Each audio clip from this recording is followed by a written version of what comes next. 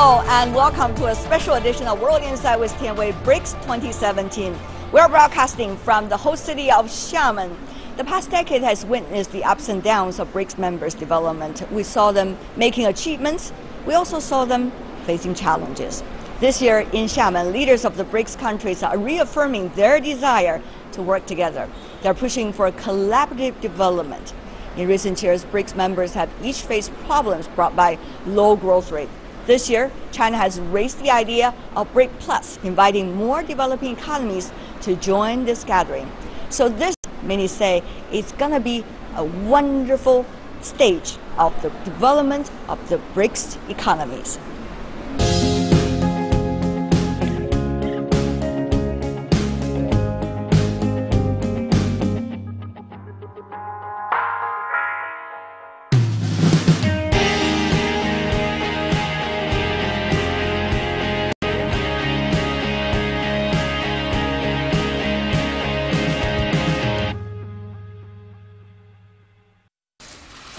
The biggest ever gathering in BRICS history. Leaders from the world's 5 largest emerging economies have gathered at this year's BRICS Business Forum in the eastern Chinese city of Xiamen, meeting on the best way to move forward. 厦门会晤开幕. Chinese President Xi Jinping has called for joint efforts to usher in the second dynamic decade of the emerging markets bloc to benefit people of all countries. 当前 世界格局发生了许多深刻。 As the world undergoes profound complex changes, BRICS cooperation has become more important. Our people expect us to jointly boost development and improve their well-being. The international community expects us to make contributions to world peace and common development. We must redouble our efforts to comprehensively deepen the BRICS partnership in the golden decades of BRICS cooperation. To make the pie of the global economy bigger, it's what President Xi Jinping's wishes for all emerging markets and developing countries. He seeks positive contributions to global economic growth through building an open world economy, facilitating trade and investment, and making new global value chains. In regard to global governance, President Xi called on the bloc to meet the responsibility for safeguarding world peace and forging cooperation. 随着我们5国同世界的联系更为紧密。 We should speak with one voice and jointly present our solution to issues concerning international peace and development. These meet the expectations of the international community and will help safeguard our common interests. Due to the complex internal and external environment, BRICS countries have experienced ups and downs in the past 10 years. Some say the BRICS economies are fading. But the truth is that in the previous decade, the 5 countries' GDPs have made extra contributions to the stabilization and revival of the world economy, and now they are moving forward to usher in the second golden decade of cooperation. You're watching a special program of World Insight with Tian Wei here in Xiamen, marking the BRICS Summit being held here in China. And we are focusing on a crucial topic, BRICS growth and solutions. To tackle that with us, we are joined by a very strong panel. Leslie Mesdorf of the New Development Bank from South Africa. Welcome. Jane Sun, very well-known female CEO of a C-Trip coming from China. And Atul Dalakoti, the Executive Director of the Federation of Indian Chambers of Commerce and Industry, originally, of course, coming from India. Good to have you. Every one of you has an amazing story, and a story that you grow with your country and with the economies of this group.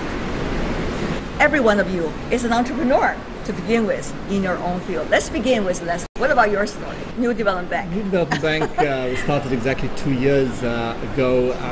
It seems like yesterday for me, but 2 years have flown by. We have a real sense of achievement today because arriving here with no staff, no systems, no processes really to underpin a bank. Started from single chair and single table.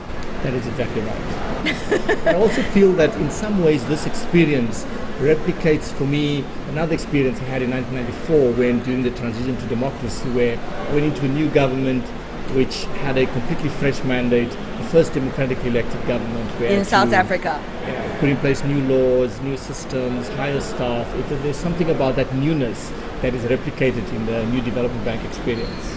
Yeah, and also coming here with the rise of China and the sense of dynamism that is in China, despite the slowdown in Chinese economy over the last few years, that still a 6.5% annual growth rate economy. Yeah. We could feel that energy. That energy, I guess, Jane also has a say here because she's running one of the most prominent Chinese travel companies. So how did that startup happen for you, for this company? Sure. And also, how is that likely linked with your partners from other BRICS countries? We were founded in 1999 through the hard work of our young employees with an average age of 25 Oh to my God, can you imagine that? Yeah, we have developed a strong network. Now we have 300 million registered users served by our young employees. We are the largest online travel agency in Asia and second largest online travel agencies globally. In China, about 20% of the people are engaged directly or indirectly with travel. Therefore, C-Trip creates lots of job opportunities for millions of families in China. When I joined the company 12 years ago, our market cap was only 500 million. And now RMB. USD. Now our market cap exceeded 30 billion. Around the world. Wait a minute, 30 billion, that's you're saying? Yeah, exactly. Wow. 60 times in 12 years. And it's still growing very strong. This is a very fresh example of how companies in these BRICS countries are actually growing over time. In China is this case, like Jane explained, but what about Atu in India? Well, for me, my journey started in 1977 when I came to China, and it's been a dream run. And How come you were in China so long ago? Well, time flies, and I think it's just the beginning. The best period of our lives are in front of us, and we are all ready for that. I have worked with many Indian companies, and I've been with the chamber for the past 15 years. And what we are seeing is the bilateral trade has gone from somewhere in the range of $200 million to 70. You mean China and India? Yes. So we are also part and parcel of trying to encourage the people-to-people relationship, business-to-business relationship. And I think these two great nations, which have a joint population of more than 2.5 billion people, are very important for the real growth of the world. And I feel privileged to be part of that. Yeah, when we talk about BRICS, people are still questioning from outside the emerging market economies, saying, really? Are you really a group? Are you still a group? Can you still be a group? Leslie. But there's no question that the five countries have very unique, distinctive differences in terms of size, in terms of culture, institutions, history, and so on. But there's such a much deeper, stronger sense of common aspirations that form the glue of this BRICS formation. And you've seen that over the last 9 years, how not just BRICS sort of from a business and economic perspective, but in culture, universities, education, law, diplomacy, in every endeavor, there's been collaborative efforts. I believe that these will eventually also result in more institutional forms. For example, we have a BRICS Business Council, which we are just signing a memorandum of understanding with as a new development bank, where we're going to look at how can we deepen our links in each of the five countries to ensure that we can do and fund more private sector involvement in infrastructure. That's right. So in short, I believe that BRICS definitely has a future. The differences are not seen as areas of weaknesses. The differences can be amplified in various ways to become strengths. The thing is that we each have very unique differences. Technological change today is a real equalizer because we don't need the strength. We can overnight become a leading player in any industry. But you know, when you talk about the equalizer, is it real equalizing, some would say, Jane? For example, your company, one of those Chinese ones, are also taking over and acquire some of the company, let's just say, in India at this point. So people are saying, are the bigger players getting all the cakes? Are the smaller ones feeling losing out? What would you say, Jane? In the interconnected world, investing or being invested by some companies is a way to collaborate That's further. true. So for example, one of our major shareholders is Booking, the largest online travel agencies, and C-Trip is the second largest travel agencies. Through that investment, we work very closely as good partners. Customers from both sides enjoy each other, enjoy both of the inventories a lot. So instead of having a hostile attitude, we always try to maximize the shared interest. Only then both sides of the countries, people in these countries will benefit. Well, they say, well, the Chinese talk about the shared interest. Are they really sharing the interest? Can you give us some specific examples, Jane? So for example, Chinese people have strong demand. They want to travel. They're very curious. Oh my They're God, if you go to the adventurous. holiday season and go to the airport. Right. Leslie, you know that. Right. So that demand needs to be fulfilled by somebody, by some country. And that's the opportunity for those countries that's afraid of change. They will feel very negative. Oh, Chinese are taking over us. But in reality, if you take this opportunity, move along with the trend, welcome these people, build more hotels, build more railways, build more airlines. That's a wonderful opportunity to Right. boost the GDP This for is these how local you deal people. with it, right? What kind of attitude, Yeah. what approach? Well, first of all, I'll go back on the political part, which I think is a very important thing. We saw the issues of the border between India and China, and I think BRICS has played a very important part in bringing them together. I think this is also one of the ways of looking at things, that when there is more interaction with people, it is good for everybody. And now we have 5 more countries who are going to be present in the BRICS summit in Xiamen this year, which will help more people to get together. So the people-to-people relationship. What CITRIP is doing is also creating the people-to-people bridge of people from India going to the world, or the Chinese people who have become much more affluent in the past 30 years to be able to travel abroad and become really international in their thinking. So traveling is, I think, a very important part of the growth of China. Jane Yu has won the heart of Atu already, Absolutely. totally 120%. Yeah. But Atu, what Oh, about totally, when that? Are she the bigger told- parties getting all the interest? Are the smaller parties feeling losing out? I think we have to have these pockets of excellence. The Chinese model of development was the opening up of these zones, which really created the new China of today. You mean And the I think- development zones, the Yes. experiment zones? Totally.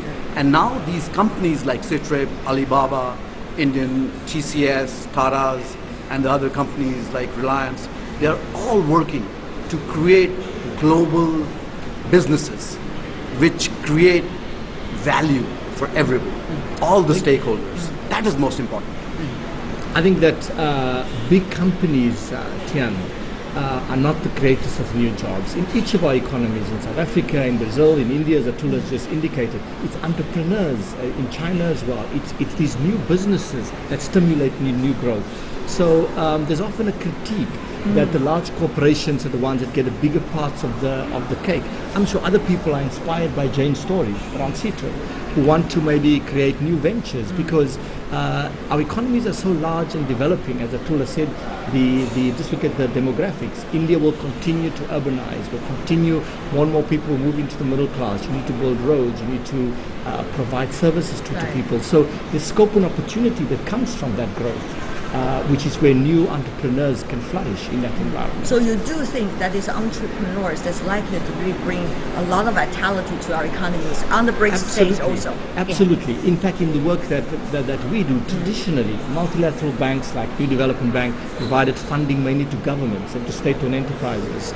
We will, in 2018, moving forward, into the private sector because the private sector today are playing a much bigger role, or an increasingly important role, in the provision of infrastructure, whether it's broadband, in terms of high-speed That's internet right. services, whether it's most of the independent power producers in renewable energy are all private companies, the building of toll roads, rail, and so on. So there's new opportunity for private companies to play a role in infrastructure, and we want to finance and facilitate that. But You're I think, watching. Tian Wei, if I could add here, that the big companies are creating the real human resource which is going out That's right. and creating these new companies. So we should not look down upon the bigger companies. Oh, They are creating this He's human having resource. members, big giant companies. So, these people are the people who have, set up Citrip and Alibaba and all these people. So we need to give them an opportunity to get new skills, That's right. look at an international level and do things differently. And I think for people in China who are in startups, people in India who are in startups, people in South Africa who are in startups, we require a global market. And for that, we need to work together. Beautifully said. And you're watching BRICS Growth and Solutions, a special program of World Insight with Tian Wei, featuring the BRICS Summit in Xiamen. We'll be back after this.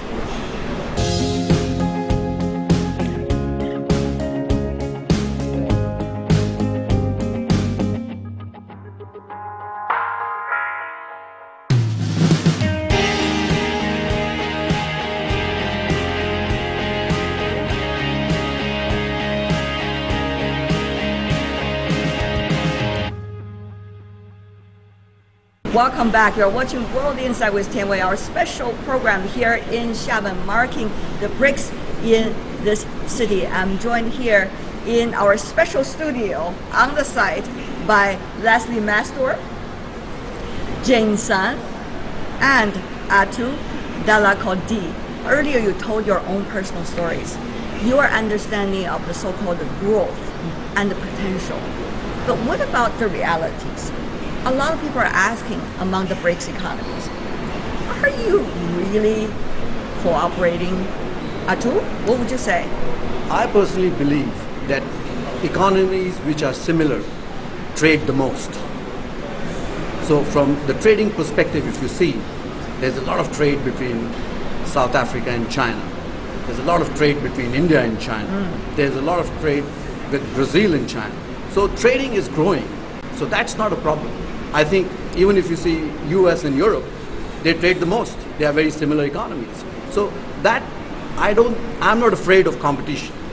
This is a cooperative effort. The question is, what kind of competition?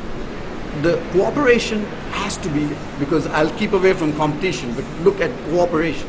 And the cooperation has to be in the area of new businesses, in the areas of energy, and especially in green energy.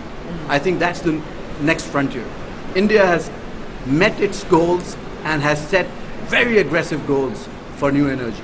We are trying to put up 100 smart cities. There's a great opportunity for Chinese companies and other BRICS nations to come and be part of this growth. So I think the future is going to be amazing for people who are ready to cooperate. If I and understand BRICS your is a part good platform. right, you're saying, cooperation and the competition, whichever, innovation is the key for all of us to grow. Do you agree with that? Absolutely. Correct. And I think that there is a space somewhere, and people jokingly say there should be a new word called co-opetition between cooperation and competition, because it is not a zero-sum game. It does not mean that because China has world-class companies in e-commerce that South Africa, in its endeavor to establish those companies, have to now try and block China out. As articulated, we can actually benefit from each other. To give you an example, we have a world-class financial services and banking system in South Africa. The banks are rated in the top 5 in the world. Our governance, our stock exchanges, again, are ranked in the top 3 in the world. Each of the countries have unique world-class capabilities. And if we can leverage off each other, learn from each other, form unique partnerships, we can build that competition, that space. But we have a lot of desire to form partnerships. The question is it the desire more top-down or actually bottom-up? There's only so much that can happen from a top-down perspective. We all agree that, right? Governments play a very important role to create an enabling environment, loosen the rules, create the right policy, regulatory and legislative frameworks for entrepreneurs to take up those opportunities. I don't think BRICS mechanisms can choreograph all of these partnerships. They will come from people with vision, with imagination, with creativity, who have an idea, and who will, after this program, phone Atul and say, I've got an idea India between South Africa and a company. Get your mobile phone ready. I'm ready for that. Well, I personally feel that it's very important that the growth comes from the new companies, the new economy. Because if you see the market cap of Citrip today, you couldn't in the old economy days think a company could achieve that. But today it's a new world. So let's try to work together on these areas. Let the new people, let the young people get into it. So the people-to-people relationship, which I always talk about, is, I think, the bedrock, which we need to do anything and everything possible to get people to meet each other, to be with each other, to understand each other. And traveling is one of the best ways. It is one of the best ways. But one of the things is that what people read about our countries, let's just say in the media, are actually quite far away from what you have just told them. So people from outside our world would be very confused, say, which is the real picture? Are you guys, on the border of the conflicts of the picture, or actually sitting together, talking about cooperation, talking about taking off the economy, particularly in innovation? Which is the bigger picture and the real picture? I'll let you respond to that too. Atul first, very briefly. Because I think the fact that you are mentioning it makes it much more important for us to get together. There are people who think differently, and the number of people who think differently is sizable. Let's not try to brush it off. Brush it off, and say it doesn't exist. It does, and that's why for globalization, for real globalization, which is a win-win globalization for everybody, we have to work together.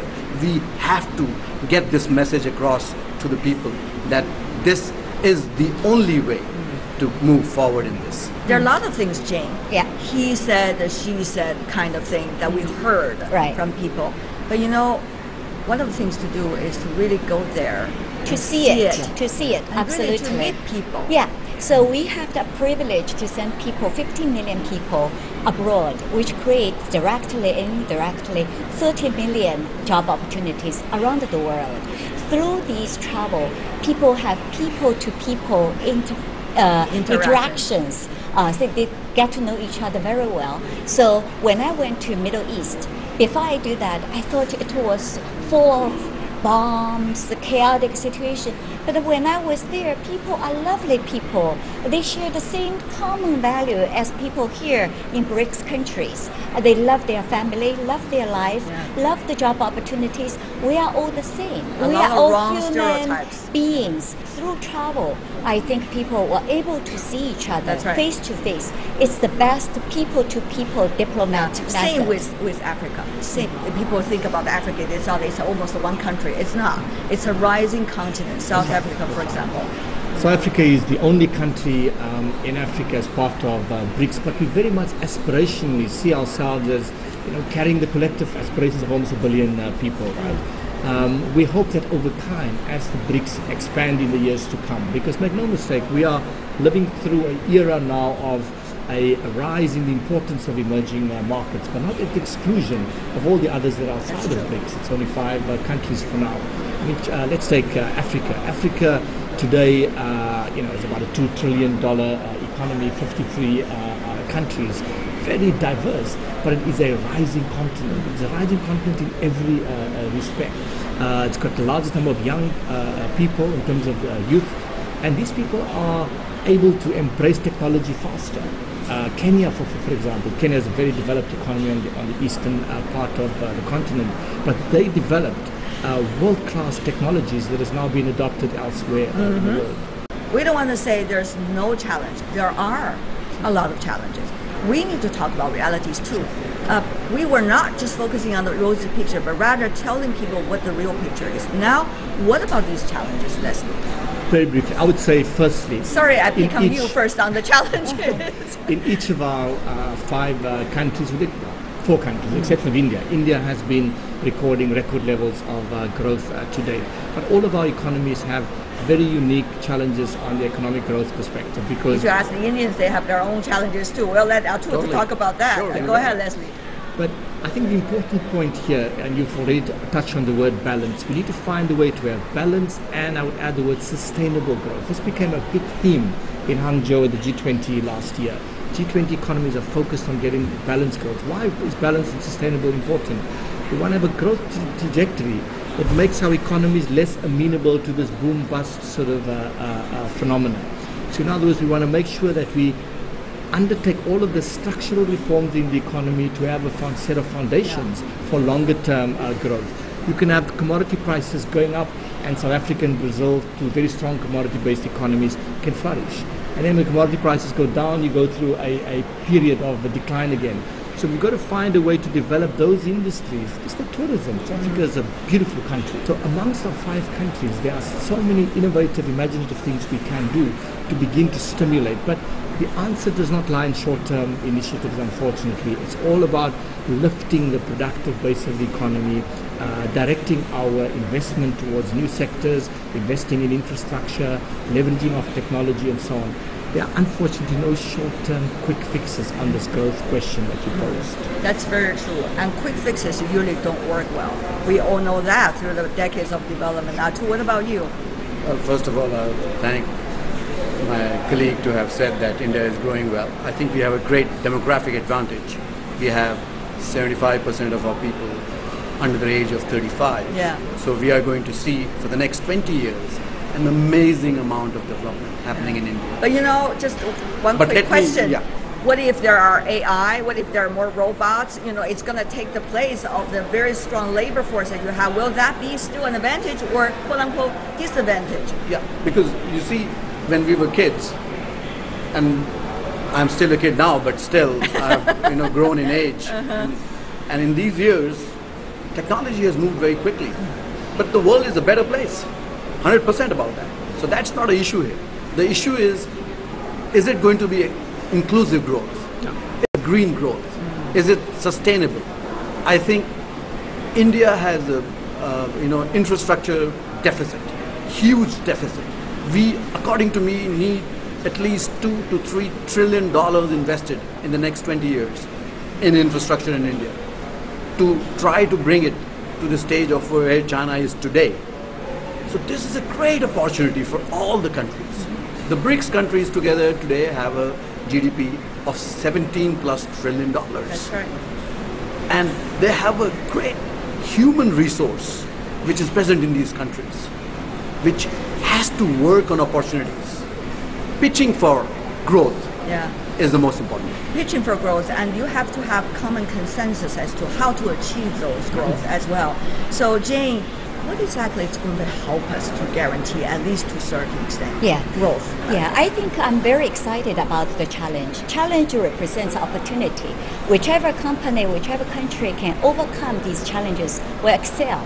So every time I saw a customer complain, something that we're not doing well, I'm excited about it because once it's solved, it's a new opportunity. Pain points. Yeah, so every time we have a challenge, the country with open-mindedness will win.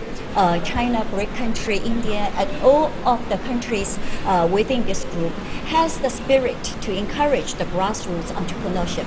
So I'm very positive that BRICS country will take the leadership through these challenges. In my mind, technology investment will enable us to overcome these challenges. It will create the scalability in the global places. It's amazing, ladies and gentlemen, that we are sitting here. Imagine, more than 10 years ago, nobody would think about such an opportunity that these emerging economies are sitting together. And individual representatives like you are here with all of us.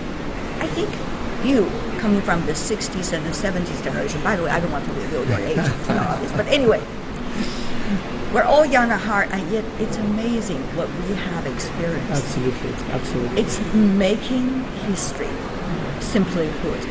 How is it to function as an individual in this process of making history? I really want to get a personal insight of that from every one of you. I think it's just the beginning. What it really means to me personally is to be a better human being.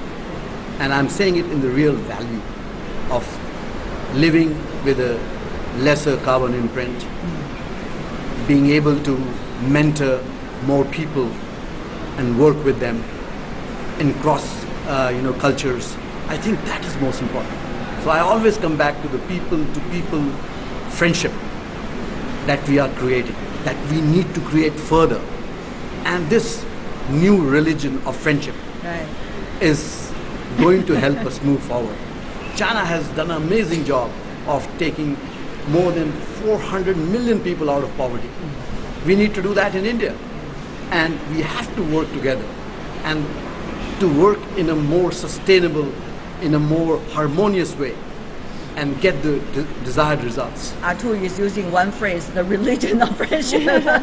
But Jane, what about to you? I think making history on a personal basis. Absolutely. I think our generation is extremely blessed. My grandparents' generation, they were suffered during the Second World War. So our generation carries the dream for 3 generations to go abroad. I feel excited. I think we finally have the opportunity to carry on their dreams to go abroad. And I'm very positive for the future generation. It's our ambition to grow them and go to the better future. Not just going abroad, but also be a major player among all of us to be on the international stage. Absolutely. Leslie. I agree wholeheartedly with what Atul and Sharon have said. We're living through such exciting times. We are blessed to see all of these historic changes, the rise of our own countries, the rise of emerging markets, the possibilities of technology. However, Tian, it's very important that we recognize large numbers of people are still left behind. Inequality has increased, so globalization has produced all of these benefits and prosperity and lifting nations. As they say, a rising tide lifts all the ships. However, large numbers of people remain without access to economic opportunities, remain without quality education, healthcare services, healthy drinking water, and so on. So much more needs to be done so that this globalization touches everyone's lives in the BRICS countries. We want to be cool-headed. At the same time, I see the lights really shining in your eyes. Thank you so much for sharing with us. You're watching BRICS Growth and Solutions, a special edition of World Insight with Tian Wei from this year's BRICS Summit in Xiamen. We'll be back after this.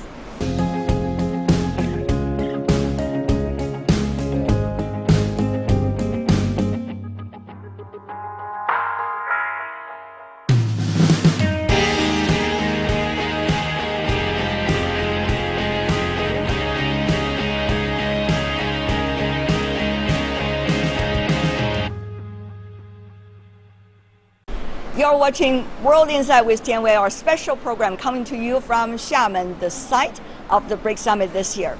And we are bringing to you our special program, Growth and Solutions. The BRICS economies are facing challenges. What are the solutions out? One of them is to have cooperation, not only among governments, but also and especially between the business communities. But how to do it? And what is the way for the future? Let's meet Shu Yinbiao, who is the chairman of the State Grade Corporation in China. His company is one of the largest on the list of the Fortune Global 500. Chairman Shu, what a pleasure to have you. Yes, the same pleasure. I understand recently there are a lot of news going on with the State Grade. You have just finished buying the remaining share of CPFL, which is the second largest transmitter of electricity in Brazil. And this is adding to a whole list of things you are doing with Brazil.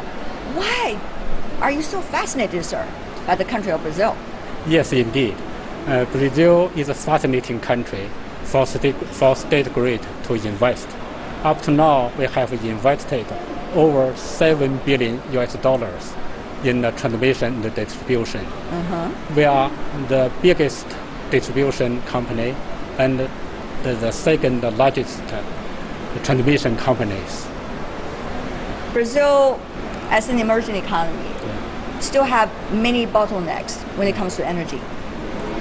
How much can you really be of support to them? Yes, you are right. One of the bottlenecks for the Brazilian power industry is the long-distance transmission. I see. For example, in Amazon River, there are huge potential for the hydropower. Yes. As a national strategy, they want to explore the hydropower and then transmit the power to the south part of the Brazil, which is more than 2,500 kilometers long. I see. State Grid has developed the technology. That's your technology. It's my technology. It's our own technology.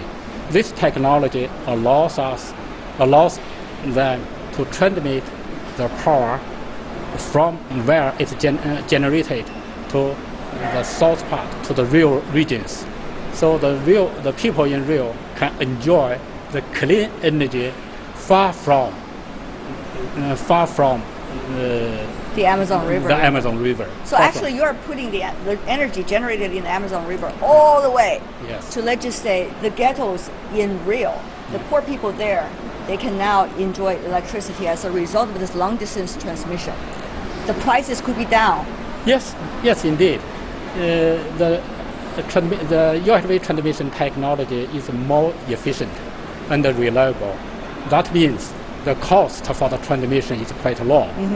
It's very competitive to the power price with local generation. Not just Brazil, actually. You have been, the state grid, investing in many and developing countries. You know, the Philippines and Greece and Italy, which now are suffering from economic problems. But many would say, you know, why, Chairman Shu, are you looking for these countries that are actually right now facing challenges? Why don't you go out there and invest in those countries who are enjoying themselves, having a great time? Why do you focus on these countries that are having problems? Yes, actually we have invested in 7 countries and regions by operating the energy networks. Now we are looking for more opportunities in the developing countries and the emerging economies with our high technologies, such as just mentioned before, earlier, the USB transmission technology, smart grid, large-scale renewable integration, and a large system safety operation and extra. We can make use of those technologies to serve those countries. No wonder when the Brazilian president, when he was making his state visit to Beijing just a few days ago, I guess, he was meeting with the Chinese president. He was also meeting with very few business leaders from China, and you are one of them. What did you say behind the closed doors? Yes, I met the Brazilian president on last Friday. During the conversation, I was trying to explain about my company, but he told me that he knew a lot about the state grid because during his flight to China, he discussed a lot about the state grid with his ministers. Also, he expressed his much appreciation for state grid to invest during the hard time of the Brazil. I just told him it's just a spirit of the Belt and Road. It's a mutual benefit. When our friends encountered the difficulties, we have to give the hand to them. But we have to make sure it is not about the bigger ones, such as the state grid, taking over the smaller ones in the other developing and emerging, because some say that is not win-win situation. We don't do the 100% share. We need to cooperate with. We need to cooperate with local partners. It is what we are doing. What is one of the most important principles of your cooperation? As I mentioned earlier, the long-term strategic partner and the localization, and the employment of the local talents. Actually, in Brazil, you did exactly that, didn't you? 2% only are Chinese working in the companies that you have acquired, but actually 98% are those Brazilians that are working in those companies, and you have created an enormous amount of jobs in those companies. Tell us more about that. We are employing 14,000 local employees, and with an annual tax payment over $300 million. Also, we take responsibilities, dedication to the local social and economic development. For example, we funded an orchestra for the slum children. They performed very well. During Chinese President Xi Jinping visited Brazil, the orchestra played a beautiful Chinese song. What is it? Chinese music. It's a hope in the field. Oh, okay. It's hope in the 在 field. 希望的田野上。 Yes, it is. Are the Brazilian kids really enjoying it? Yes, I think so. At the Winter Davos World Economic Forum, in which the Chinese President Xi Jinping gave an absolutely impressive speech and talked about globalization. At the Summer Davos, in which you were talking about innovation in Chinese businesses. At the Belt and Road Initiative conference, in which you and other business leaders are trying to come up with some specific proposals to work together with the countries and the businesses along the Belt and Road Initiative. But you yourself, Chairman Shu, if I could say to our audience, it's a very low-key person. Actually, I struggle so much in order to get you over here to talk. I just wonder how, on the one hand, the Chinese companies need to be visible and tell people what we are here to do. On the other hand, there are still misunderstandings about Chinese businesses in some places in the world. How do you see that? Keep that balance in a way, Chairman Shu. Yes, 2017 is quite busy year for State Grid. I personally, to say the least, I guess. I personally attended many international forums from Davos, from Winter Davos, and the Summer Davos, and the One Belt One Road Summit. By attending so many international forums, we learn a lot. I think it's very important for us, as the largest utility in the world, keep on learning from other counterparts, which is great beneficial for the grid. I think sharing experiences, learning from others, is help us a lot. But you're so modest, I guess, because you're already on the very top list of the Fortune 500 in the world. You're also becoming such a big player, incorporating the others to join in order to come up with new initiatives. Yes, also I would like to, more than pleased, to share our own advanced technologies and management experiences to others. We can grow together to serve the people of the world. What a pleasure to have you. All the best and enjoy your Xiamen BRICS. My pleasure. Thank you very much. Thank you so much. Thank you.